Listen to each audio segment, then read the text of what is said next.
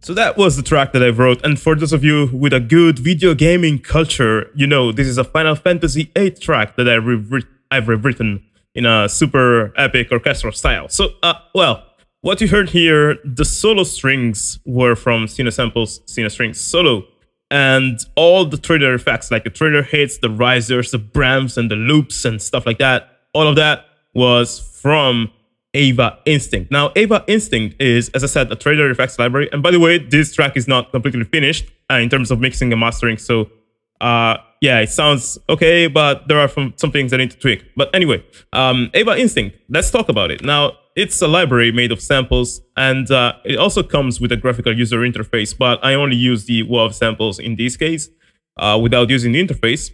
And you get this type of sound, so brams, downers, drones, hits, loops, risers, sub-hits, and whooshes.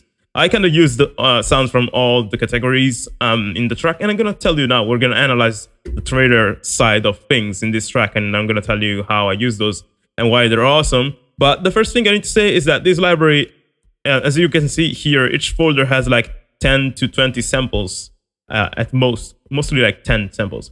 So it's not one of those libraries where they decided to focus on quantity instead of quality. What I did here is quality instead of quantity. So they don't promise like, hey, buy this library and you'll get 5,000 samples, 5 gigabytes. No, they give you a very small package, but every sample in this library is good compared to the other libraries where you get 5,000 samples and only like 100 are good. So they didn't try to trick you with that gimmick that I see around that often, so often. So good job, AVA Music Group, for that. Now, this is, I think, is the first library they released, and yeah, in my opinion, it's one, like, after I tried it, it became one of my top three trailer sound effects library, even just because of the names. The whoosh hits, there's one called Charizard, Elder Scrolls, and other things like this. And yeah, the quality of the sound is insane. Like, not only in the whooshes, but even the brams, for example.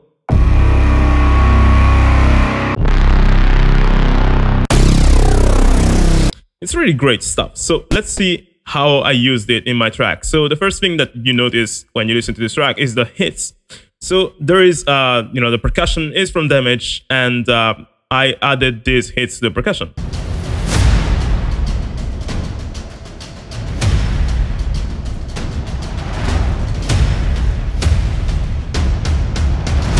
which for the most part is AVA Instinct. There's only one role, like taiko role from another library, but these hits here and like all the hits in the track, they are from AVA Instinct. Now, what I did here, by the way, if you're curious about how to write this type of music, this is it's not something I'm gonna explain in this review, but in this channel there's lots of tutorials about many things about orchestral music and cinematic music in general. So if you listen to this track and you thought, oh my god, I need to learn how to do this, well, if you check out the rest of this channel, you're gonna learn that. And yeah, I also mentioned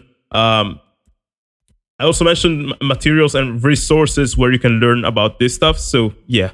Anyway, about the hits. So what I did here is I layered them. So as you can see, I'm not using one single hit.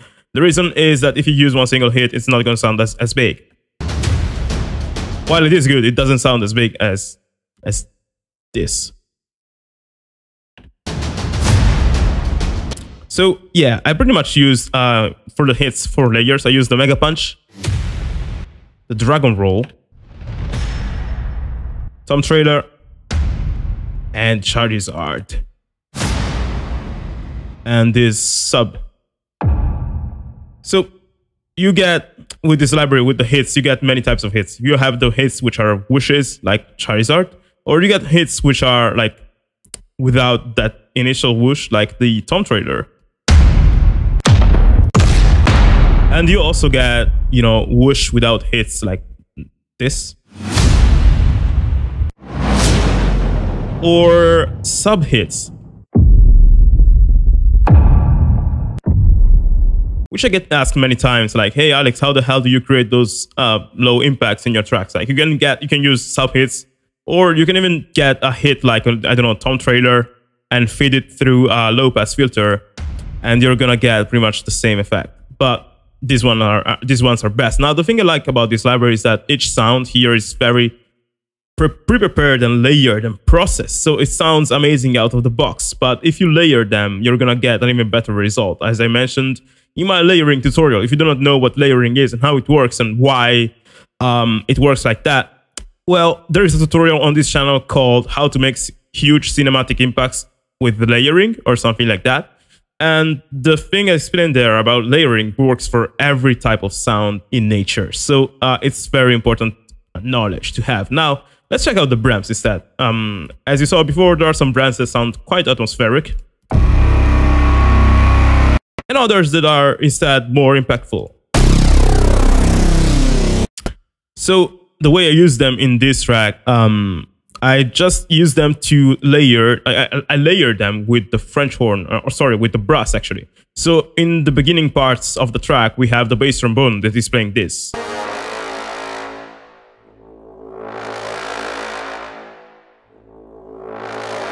Which are just marcato notes playing below the rest of the brass. And yeah, marcato and crescendo notes. So I decided to add a synthetic layer to it by doing the same thing with the bram. So in here, this is just simulates a marcato note, and this instead simulates a crescendo. So it does something like this.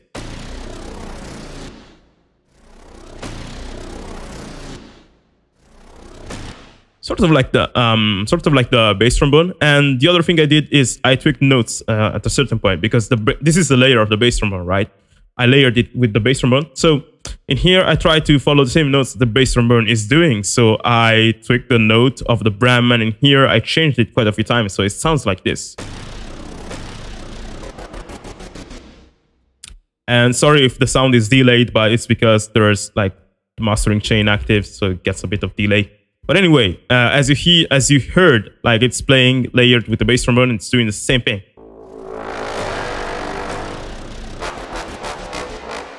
Sort of. So that creates a more synthetic feel, and I just put it there as a detail. I didn't use the bram so much in this track, but I think it adds, it makes this track sound more hybrid, which is cool. Well, another cool thing are the risers. So I use some of the risers to ease the transitions, and if you do not know what I mean by easing the transitions and stuff like that, I made a tutorial about how to make your track sound more intense and more interesting, where I talk about the importance of risers and sounds like that. And it's called how to make your, like, 4 ways to make cinematic arrangements more interesting. I recommend you to watch it if you want to write music that sounds quite like enticing, like this track. So I use risers for transitions, like for example here.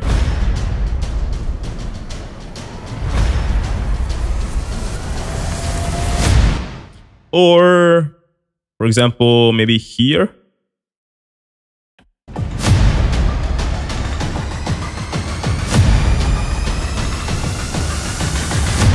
But I also use them. There is one riser called Insomnia, which I used as like I use this as a stuttered sound to increase the tension slightly, even when I don't have to do transitions. So in here, for example,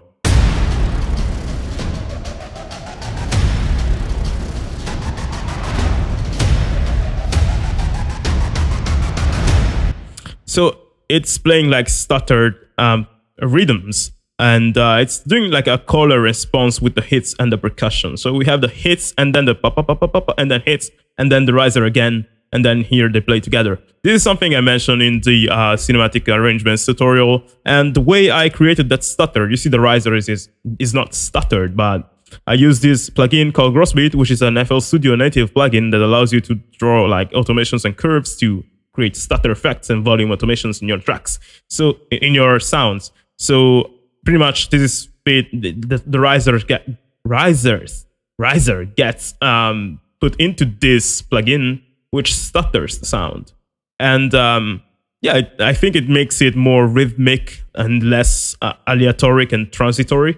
So I used it, you know, beneath the percussion to add that sense of rhythm and stuff like that.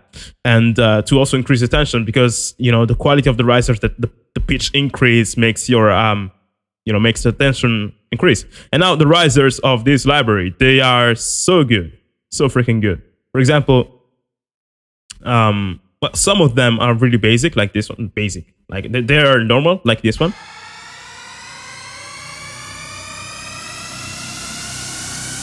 Or this one.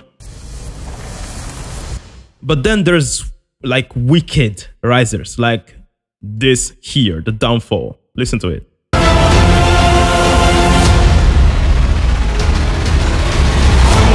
Like this thing. I layered it a little bit, but this is the basic sound.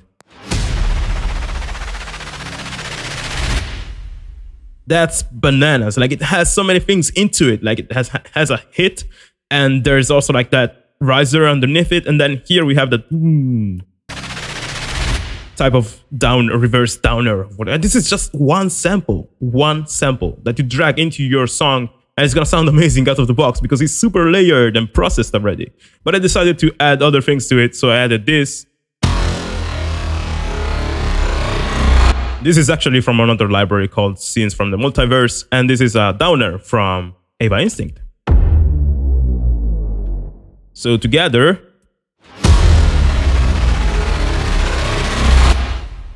that's just insane. When you hear it with the percussion and everything else, it's just, oh my god.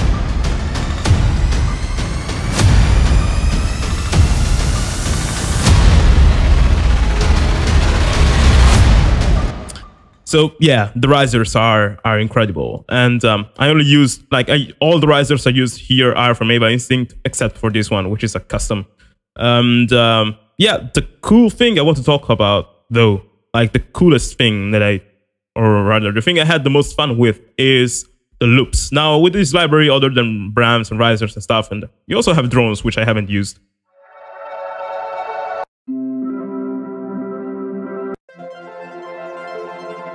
I'm not sure how I would use this. Maybe they make more sense when you use the graphical user interface. I didn't use them in this track. And yeah, the downers, you heard one there. There's others. They're pretty simple though. And yeah, what I wanted to tell you about are the loops. Now the loops, there are some that are percussive and others are melodic. Like for example, this one. It's a percussive loop. Another percussive loop. And then you also have stuff like this. Now the issue with using loops is that people, when they use them, they tend to drag them and they just leave them as they are. So if I have this renegade loop here and it's playing its own melody, you know, it makes it a bit of an obstacle to use it, because maybe I have a different melody going on or different rhythms, and I do not want this loop exactly like this. So, for example, in this part, there are 2 loops which I used. Yeah, there is that limit that if you're using loops with audio, in audio form, you cannot tweak them so much, can't you? Actually, I think you can, because it's what I did here. So this is something people tend to overlook. They think, all right, this loop is audio, I cannot do anything with it except use it as it is. And that's completely wrong. You can do so much with loops. So there is one thing called resampling, and you can also apply effects on them. So let's see what I did here. For example, there is this part, which brings about a sort of a breakdown in the track. Yeah, let's play it.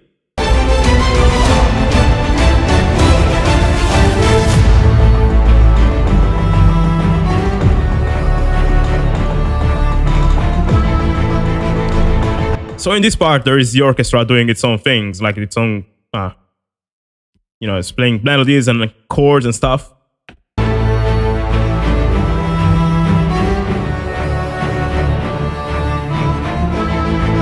Now it's playing its own rhythm and its own harmonies and stuff. That's the reason why I couldn't put the Renegade loop like that and just keep it like that. And yeah, but I still wanted to use it. So what I did is I resampled it. I think that's the term. So what I did, again, I didn't use the graphical user interface for some reason. So I had to improvise, and I used this plugin called Harmor. It's a FL Studio native plugin that you can, it's sort of like a synthesizer, sampler, like it has so many functions. But what I did is I think this is something you can do with any type of sampler, by the way. I took this Renegade loop, and since I wanted to play my own melodies with it, I decided to cut like a part that plays the same note, and I imported it into Harmor, so that when I play a note with Harmor, it's gonna read the loop and transition it to that note. Oh, my keyboard is not working, but yeah, like this. You see, it loops, and this gave me the freedom to write my own melodies with it. So I did that, and I actually created 2 versions of this loop. One is a little bit lower, and the other is a bit more high. So I have this Renegade loop, and now I play this melody with it.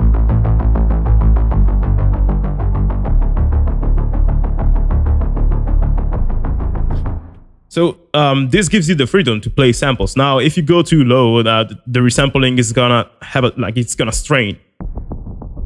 You see, you hear the strain. It's not so clear anymore. So you have to stay around, the main range of octaves. If you go too high, it's gonna sound weird. If you go too low, it's gonna sound weird. But if you play around here, it's okay. So I had the freedom now to play with my own melodies and stuff. So I did that, and I added some filters here, which are being like automated. So as this goes on, you're gonna notice the second voice, like the higher arpeggio coming on.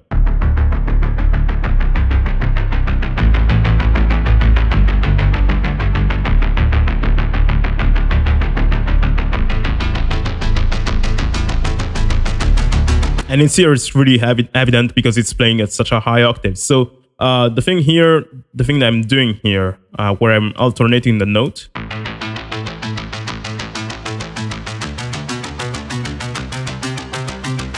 again, I'm doing this with the Renegade loop. I'm doing this with only this wave file.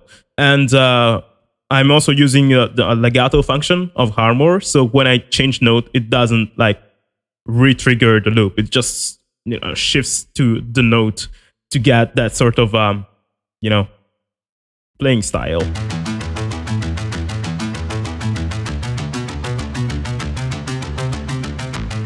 So yeah, we have this thing going on, and that's one way in which I use the loops. I resample them, so this is cool.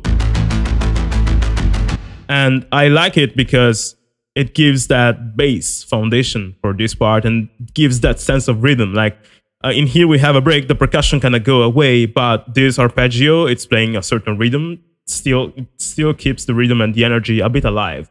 But apart that, I also have I've done a few things other than that. So I also have this loop, the Ken percussion, which is this one. Again, though, I didn't import this loop. Sorry.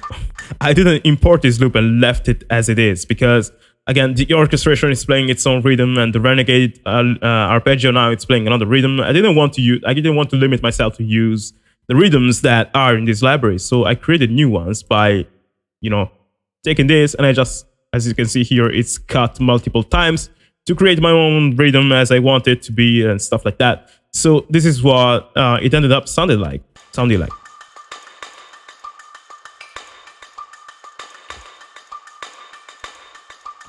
So I played with it a little bit, and another thing I did is I added some gross beat, and I used it in the second way in which you can use gross beat. So gross beat, you can do volume automation to trigger stutters, but you can also apply some glitches and things. So notice what happens shortly after this automation is triggered.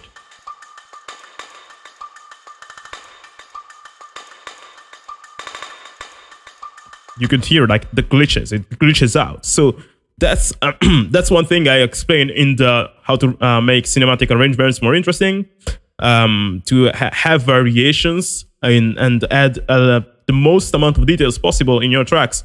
That helps. Now, this loop, the thing I like about it is that it bounces back and forth between the left and the right, in terms of panning. But I decided to add that glitch to make things more interesting, and I also made use of it to increase the tension. So in the beginning, it only glitches out a few times. But once the track starts to evolve and go back to you know, the climax and stuff, you see here the automation is getting triggered way more. So it's as if the sound starts to glitch out way more and starts to go crazy like this.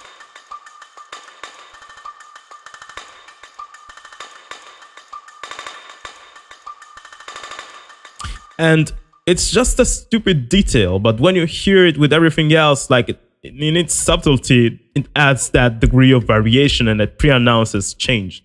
That's something I like. And the same thing I did here with the legato thing.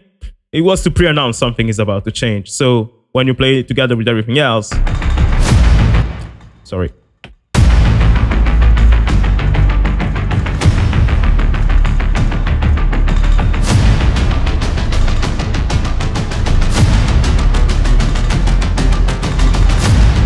Which sounds way better than if I would have taken this loop and just put it there. First, because maybe it wouldn't have been compatible with the rhythms of everything else.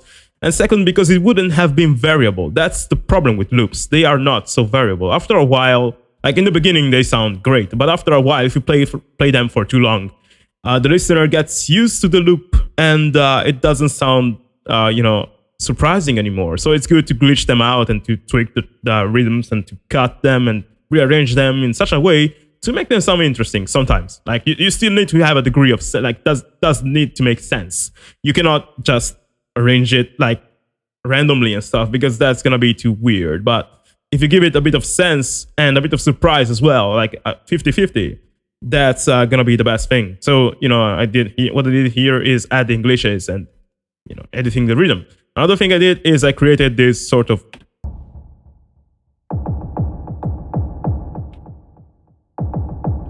like sub-impact loop by taking this sub-impact, and I already did something like this in my track, The Landing. So this is the raw sound. Then I just put some EQ maybe? Yeah, I EQ'd it a little bit and I put some delay to get those echoes that make the thing sound more atmospheric. So yeah, all this together, the loops and the Renegade, etc. Let's see what they sound like alone actually.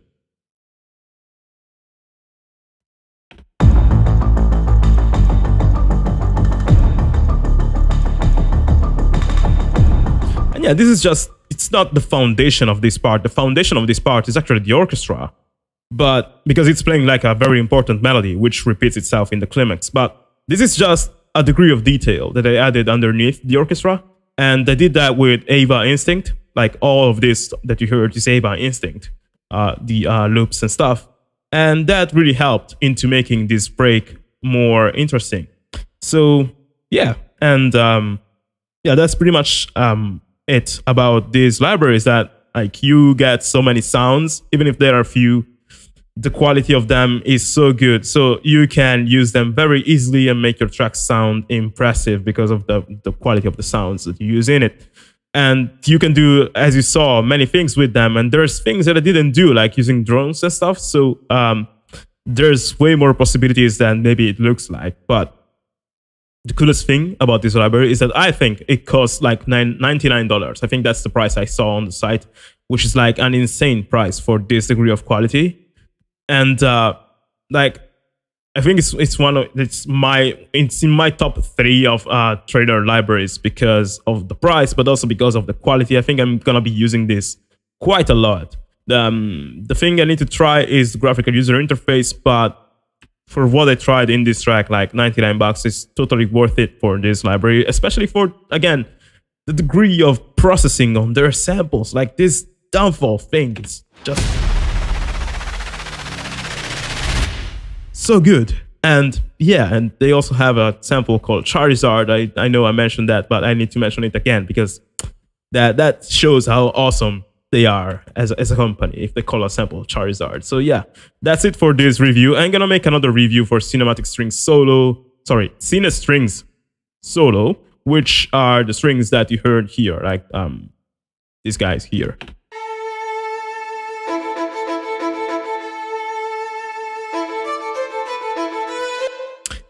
And the rest is actually like Metropolis arc and all the libraries I use. Usually, I'm gonna make a comment where I write all the libraries I use. But most of the trader sound effects are from AVA, and the solo strings are from Cine Strings Solo.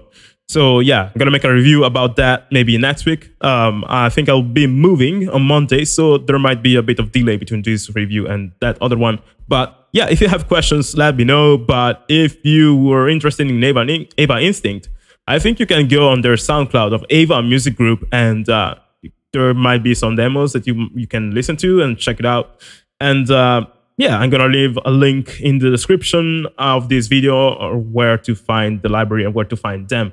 And also, if you want to, again, learn how to write this type of music, this channel is super packed of tutorials, which I've been working for this whole year on how to make tracks to sound like how to make tracks that sound like this, how to make your orchestral music sound professional and stuff like that. And if you want to learn more, even more, there's some courses which I always mention, which are the Evident courses that take you from zero to hero, really. And they're a bit of an investment, but if you're interested in learning fast, if you want to take that shortcut to professional sounding music, other than watching these tutorials, taking private lessons from me and stuff like that, those courses are insane. And the link to those courses, if you want to check them out, are in the description of this video. So yeah, if you have any questions though, let me know. If I forgot to mention something, maybe I forgot and you want to know, just ask me and I'll answer them. And yeah, that's it for this video.